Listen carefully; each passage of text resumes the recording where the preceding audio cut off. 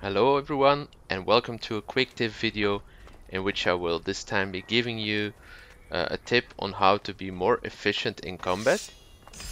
I'm just going to show you how to do it. That's our test subject. Get him to the floor with your power attack and attack him one more time. So, as you could see, it did around 116 damage, which isn't bad of course, but look what we can get if we get him from the back. 348 damage. That's more than twice as much.